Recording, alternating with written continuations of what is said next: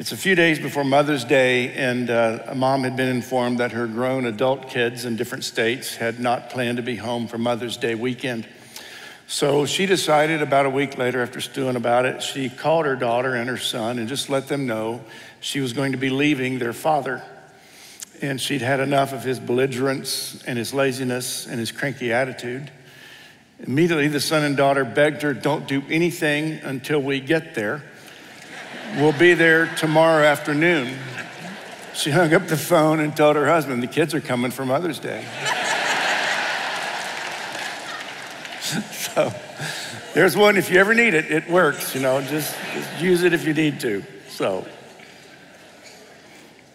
Mother's Day finds us, I believe, at a unique moment, as if it's not the first one, but a unique moment in our world and in our country about the incredible value of a woman. And Mother's Day can be as exhilarating for some and as painful for others as it is exhilarating. Mother's Day can be a really tough day, and I'm mindful of that, of the ladies in our church who today probably couldn't even come because it's just too painful. On the other hand, there are many also, though, who are here today, and it's a celebration for you. And that's one thing I love about the body of Christ. We can all celebrate when it's time to celebrate. There's a time to weep, a time to cry, and there's a time for all those things. And even on a Mother's Day, you might find those various reactions. But I want to encourage you today. That's my goal today, to encourage the women in this church, the moms, the grandmoms, the stand-in, fill-in moms and daughters. And I particularly just want to encourage. There's a text in the Bible in Galatians. If you have a Bible, you want to open it and look at that. It's in Galatians chapter 4, and it says this. It says, "For you're all children of God through faith in Jesus Christ. And all who've been united with Christ have put on Christ like putting on new clothes. And there's now no longer Jew nor Gentile, slave or free, male and female, for you are all one in Christ Jesus." When you come to the scripture and I'm talking today about what the Bible says about women, and particularly about women as they function and lead and serve in the church. And as we talk about that, there's some things I want you to keep in mind. We always come to the Bible having to understand a couple of things as we dig into the truth of the Bible, as we can learn what we're supposed to be learning from it as God intended when He gave it to us. We always need to understand every text we're reading, there's a history involved. There's something in history at that time that perhaps this text might be addressing, but others are timeless. There's a cultural factor. What was going on in the culture of that time? What was going on in the church that Paul might be addressing in some of the New Testament writings? There's a context.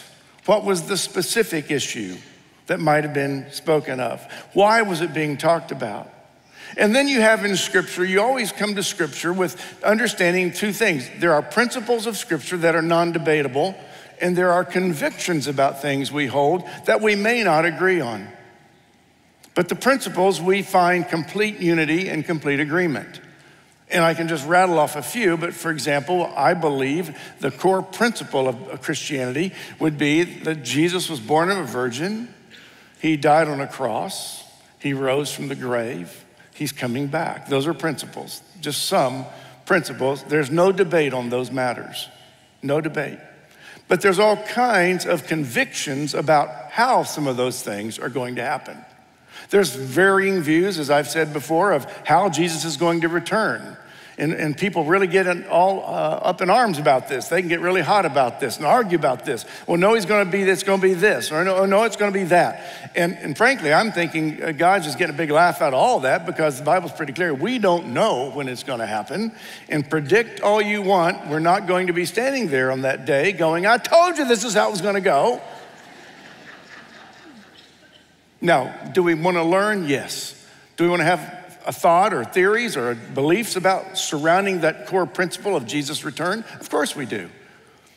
It's just when we start arguing that our particular view is right and yours is wrong. And there's no room for that in the body of Christ. There's room to feel that, to think that, to not maybe see eye to eye on certain things. I can assure you on Mother's Day, we would get 100 different, if not 1,000 different ideas about the best way to discipline kids. It would be all kinds of thoughts because we all have to discipline kids based on who we know they are, based on what we know about them, based on how we're kind of sensing or praying that we would understand them and know how they're wired together. And we learned early on with 3 kids that you can't do the same approach to all 3 of them. Now in principles, there's the same principles. We're all going to go to church on Sundays. That's not up for conviction. That's not up for debate. We're going to church on Sundays. Of course, I had to, and I figured they ought to go with me anyway, so. Dad's got to go. We all have different ways of seeing things, different ways of doing things. But I want to talk to you, I want to encourage you, ladies. I want to tell you what I believe the Bible says about you by reminding you what God had in mind for you. I grew up in a church that taught me from day one the vital importance of women serving and leading in a church. I didn't know there was anything different. I didn't know there was a debate about it. I didn't know others didn't see it that way. But it was modeled right in front of me. It was not uncommon for my dad to invite women who were pastors of large churches to speak in our church, gifted teachers and preachers and leaders. And yet I would later come to be surprised that there were those who thought that was absolutely sinful. And I understand and appreciate different views, but again, I want to give more the core principle here and where we come at it, being as Wesleyans in our roots, what this means. I want to encourage women to be everything God has equipped you to be without reservation. Knowing that even in this room, in all of our rooms, there will be differing opinions about this. I'll never forget going to the Netherlands. I was privileged to be able to and be invited to train and teach pastors over in the Netherlands. So I did that for 3 years. I would go twice a year. It was on behalf of John Maxwell's organization. And so I did that for 3 years, twice a year. And my first visit over to meet everyone and do the first conference with them was pretty fascinating. So I'm in a room. There were most could understand me, and some where there was translation going on. Some can speak clear English and still not understand me sometimes, as you all know. So you're very accustomed to this. So we had this great session. We had great worship together. We're probably 100 men and women sitting in this room. And it came time at the end, and I prayed and closed in prayer, and the host got up to the podium and said, okay, wonderful. He was very kind about me and what I'd said, and it was helpful and all that. And then he said, okay, the bar is now open. And I thought, I've never been to a pastor's conference like this one. And all of a sudden, these folding doors in the back of the auditorium opened. One of the biggest bars I've ever seen on the planet. And it was time for fellowship. I'd never been to a pastor's conference that had that kind of fellowship. And it's none of your business the choice I decided to make that evening.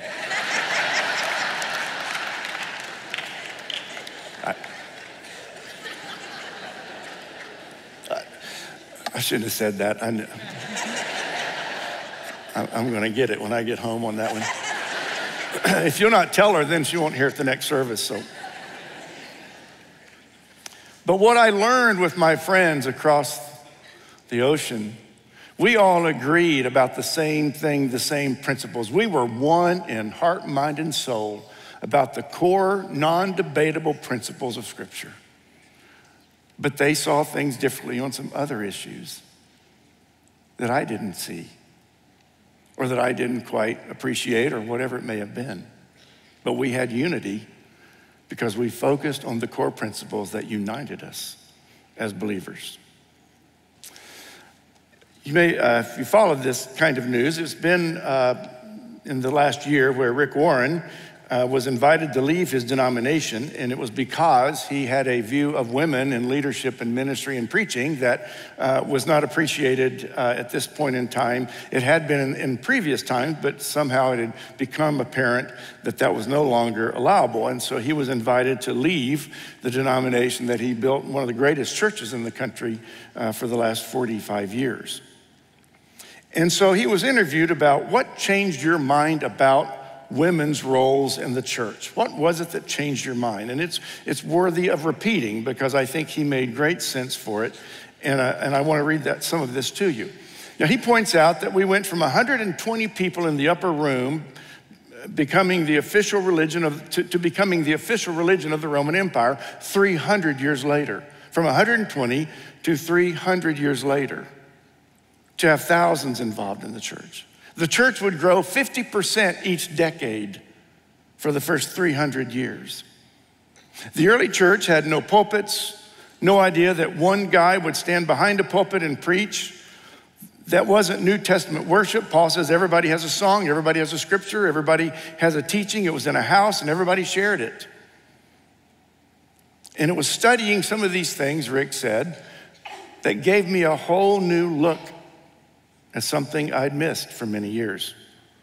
A couple of things. One was, he said, a rereading of the Great Commission for all. He outlined the scriptural basis for women in church leadership, beginning with the Great Commission.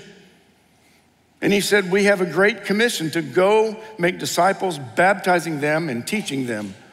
It's go, make disciples, baptize, teach. And he said, there's no way among those four words, go, make disciples, baptize, teach, that you can't say, well, the first two are for men and women, but the last two are for men only. He said, no, I believe it's for everybody. When that was given, the Great Commission was for all of us, all men, all women. Who authorized women to teach? Jesus. Who authorized them to lead? Jesus. And he said, all authority is given to me. Therefore, he said, go and do these things. Go and do these things. So the Great Commission was one of the first signature moments for him. A second one was re-looking at the Pentecost. He said, the second thing that changed my mind was looking at the day of Pentecost. He says, on that day at Pentecost, we know there were women in the upper room. We know women were filled with the Holy Spirit. We know women were preaching in languages other people couldn't understand in a mixed audience. It wasn't just men. Women were in that audience on the day of Pentecost. Women were speaking. And how do we know that? Because Peter felt obligated to explain it. And so in Acts chapter 2, verse 17 and 18, he says, hey, these people aren't drunk. What you're seeing is foretold by Joel. They heard all these different languages being spoken, and then the non-believers were kind of hurling these insults at them, saying, oh, they're just drunk. And Peter makes clear, no, we're not drunk. What you're seeing was foretold by Joel in the Old Testament that it was going to happen, and now it's happening before our very eyes. And then Peter goes on to explain why you're seeing now women preaching and speaking and prophesying. Joel said it. He said, in the last days, I will pour out my spirit on all flesh, and your sons and daughters will prophesy. That's back in the Old Testament book of Joel. So from the day of Pentecost in the church, everybody has a gift. Everybody shares that gift. Everybody gets to speak who has that gift of speaking or the prophecy. And people who don't like that ignore this verse. And then there was a third thing Rick said, changed his thinking on this. It was the very first sermon, the very first Christian sermon, the very first Christ-centered sermon was delivered by a woman who told the men. He didn't say to Mary Magdalene, go get one of the disciples. I have something I need you to tell them. He didn't say, go get one of the disciples. I've got to let him know some good news so then he can go and tell everybody else. No. Mary was the first one there, and Jesus said, you go tell the disciples. You go preach the first sermon post-resurrection. You go let them know that he who was dead is now alive, just as he promised. That was intentional. It was a whole new world. and he has the woman taking news to the disciples. There's so much we can say about all of this, and there's a lot that can be said, and there's a lot that doesn't need to be said. But I want to make this clear. This is one of our principal core convictions about how God uses and equips and calls women to serve in the church, to lead and to speak. And you hear from them throughout the year, and they're gifted communicators. And we would be very, very remiss if we did not celebrate the gift that God has given them, whatever gift they may be. They're to be valued. Warren said one more thing that caught my attention. He goes, I believe in the inerrancy of Scripture. In other words, it's exactly as God intended it. He said, I believe in the inerrancy of Scripture, he said, but I do not believe in the inerrancy of your interpretation. So we are free to see this differently. We're good with that. We're good with that. You may not be. But you need to know this is what I believe the Bible says about how we should respect and treat and listen to the women in our life. God has a specific role for them. And I'm glad this is a church that for 64 years has lived that out and continues to. It's one of our core values and principles. Now, I tell you that because more than anything today, I wanted to encourage you. I just want to encourage you. I think being a woman is challenging as is being a man. We all have our challenges unique to whatever sex we are.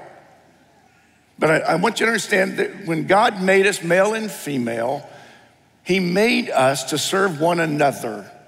And there are certain callings on men and certain callings on women, certain gifts that men have, certain gifts that women have, and we're to value those. And when we get those together, when we value that in each other, it makes for a phenomenal marriage. When we can see and appreciate and together in ministry, whether we're volunteers in the local church or whether we are on a staff at a local church, we can serve together, each one expressing the gifts God has given us. So I tell you that because encouragement is what is needed today. Encouragement. There are some things about encouragement I want to let you know about. I think it's good for all of us to know this. Men, I think it's especially good for us to maybe take a few notes here because we tend to be forgetful. Encouragement, I believe encouragement is a sign of spiritual growth. As Jesus fills our heart and soul with his love and grace and mercy, we really can't help ourselves but wanting to encourage others to know the same thing we know. A frequent phrase that you'll find, and I will use, I learned it first in the 12 steps, that really trying to get, when you're inviting someone to a 12-step meeting, you're showing one beggar where another beggar found bread. And that's what we do. I'm just a beggar helping other people find the bread that I found. And there's many different ways we can say that. But I believe encouragement is a sign of spiritual growth. It means that I'm secure enough in who I am that I can be encouraging to someone else without feeling a need to get some back. And it's frankly fairly easy to spot someone who has not been well encouraged, because they're going to start with the need to tell you how good they are. The conversation will somehow get back to them. And that's always a sign of some insecurity. Perhaps they've not been encouraged as they should have been along the way. But encouragement, to me, a person that can encourage, genuinely encourage and translate and give good words and kind words and affirming words, that's a person who's spiritually strong. Another thing about encouragement and why it's so important today, encouragement reinforces that someone is on the right path. You sometimes wonder, am I doing the right thing? Have I made the right decision? And it's always very helpful, particularly with those you trust and those you've asked to always speak truth to you. It's always good to hear their affirmation, to say, this is really good, or I'm really glad you're doing that. It's amazing what can happen when we just simply encourage. Another thing encouragement does, it gives strength to those who are discouraged. Any given day, we can all be discouraged. We have those discouraging moments for a variety of reasons. But then someone will come along and encourage. And you know, many times I always believe, God, you gave me that today because you know I needed that today. I needed to hear those encouraging words today. We all need that, men and women alike. And I think another thing encouragement has done for me, certainly, it inspires people to greater things. It really does. Let me give you an example that is very special to me. And it happened 4 or 5 years after I got here. What I'd been told came true, and I marked it off when it was first said to me. It was 1981, and I was involved that last Sunday in my home church in Ohio in the orchestra. That was my favorite place to be. I never wanted to stand out here. I wanted to sit back there and play the horn because I can't, I can mess up a note, but if I play the wrong note, nobody's gonna get mad at me. If I say the wrong thing, I'm in hot water, which, happens frequently. So we were getting ready to go from the choir area into the sanctuary, and there was a gentleman on our staff that had been my dad's pastor in college. Dr. Dale Oldham was his name. Dr. Oldham was the pastor of Park Place Church of God there in Anderson, Indiana, where my dad went to college, and Mom, where my brother and I went to college, and a lot of our family and friends went to Anderson University. It's a wonderful school. And when Dr. Oldham retired from preaching, Dad asked him to join the staff in Ohio, 90 miles away in Dayton, Ohio, and he did. Dale Oldham was a guy that if I could have found a recording of his prayer, I would have played it. When he prayed, it was like heaven was opening. I mean, there's people that have that gift. When Dr. Oldham started praying, it was like, I better look up because I think Jesus might be coming back. I mean, that was Dale Oldham. He was a wonderful, brilliant, gentle, humble, gifted man. So we're getting ready to walk onto the stage in Ohio in May of 1981. And he stopped me. He put both of his hands on my shoulders, which is a little uncharacteristic of Dr. Oldham, but he put both his hands on my shoulders. And he said, proud of you, Marty, for what you're going to do. I know that this is I was leaving for Oklahoma the next day, and he said, I know this kind of catches you off guard, but I want you to know I believe God is in it. And then he said this. He said, Marty, I believe God's gonna call you to preach one day. And I walked away from that conversation going, he's really losing his mind. I love this man. I didn't want to say a word to him, but I wanted to say, ain't no way, baby. No. Not gonna happen. And 4 years later, in the fall of 1985, this small church full of crazy people asked me to be the pastor. And every now and then I go through the files and I'll look at something I said 10 years ago and I think, oh boy, I should never, that was bad. Throw that one away. I'll just throw them away, hoping no one remembers them.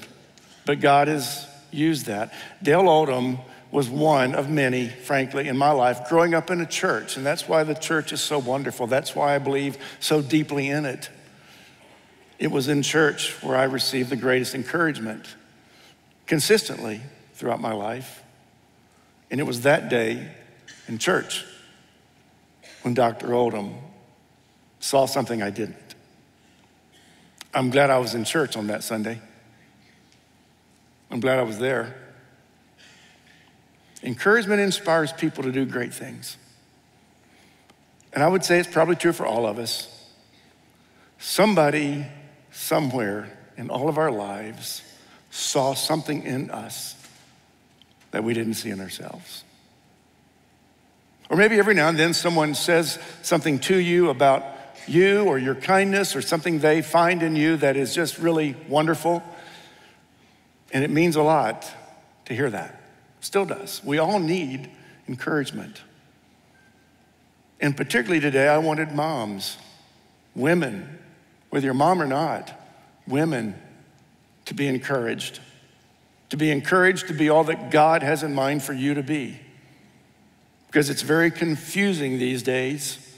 The messages are very odd that are coming your way.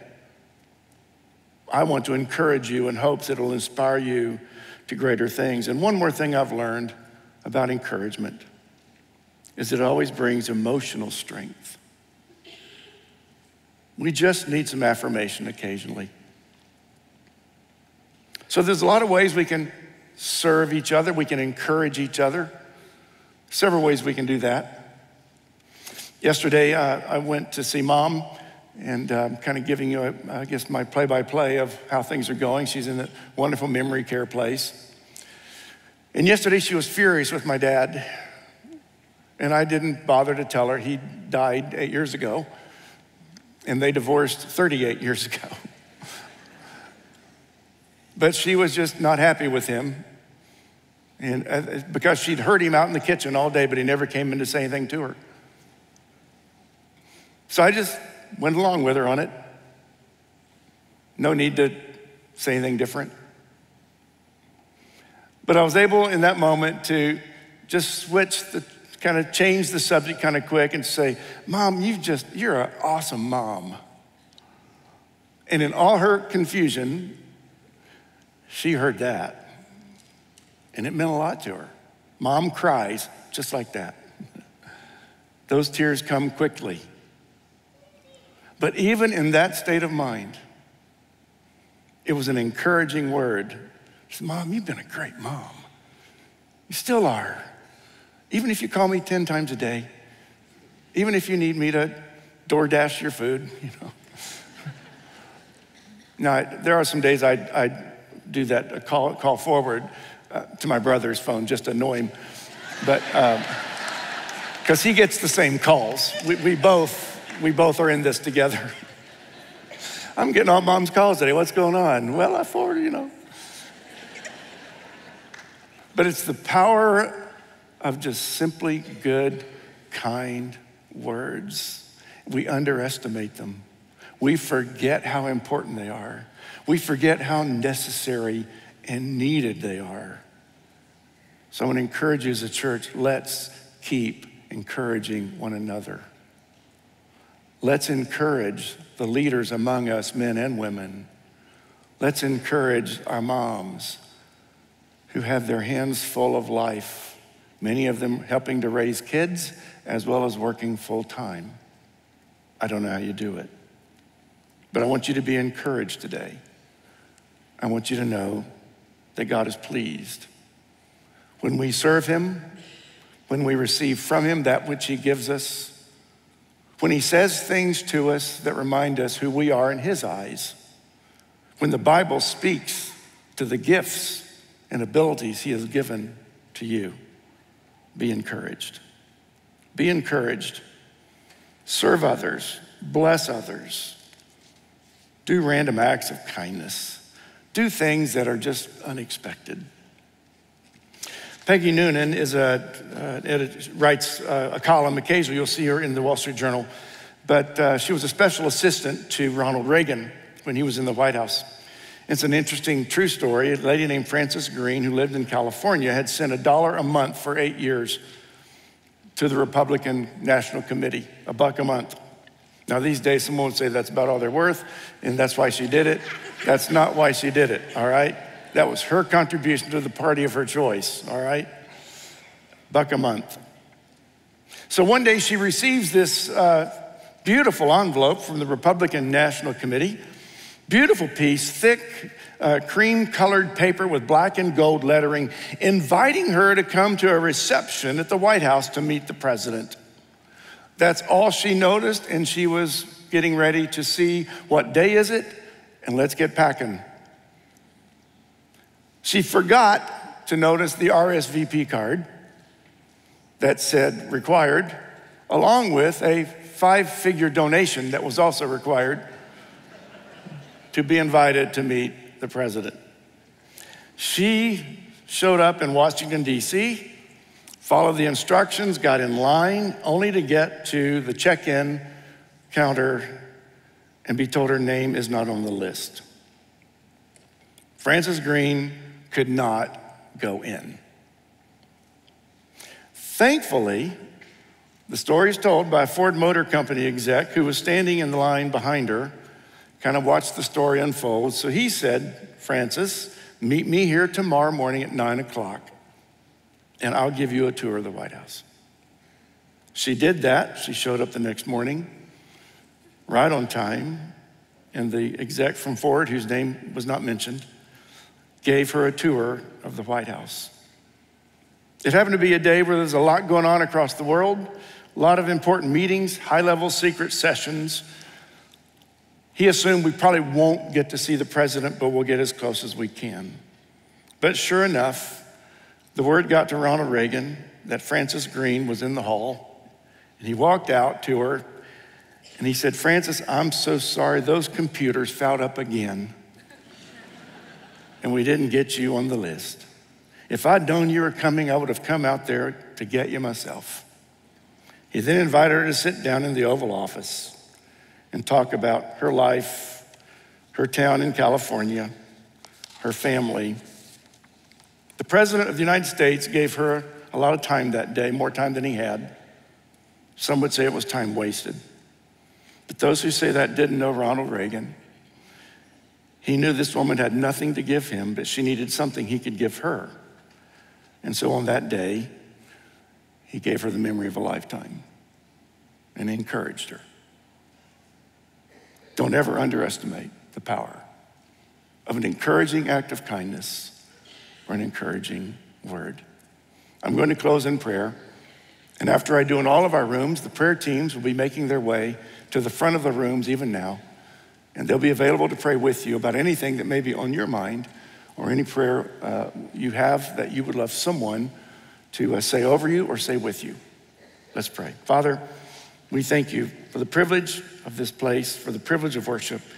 We thank you for the women in our lives and in this church. We thank you for Mother's Day. Father, we pray for those who will find Mother's Day to be very painful. We are mindful of those, our sisters in Christ, in this church and beyond. But Father, today I pray more than anything, we might be an encouraging word to someone. Give that encouraging word generously and let someone know that we think they're special. I pray this in Jesus' name, amen.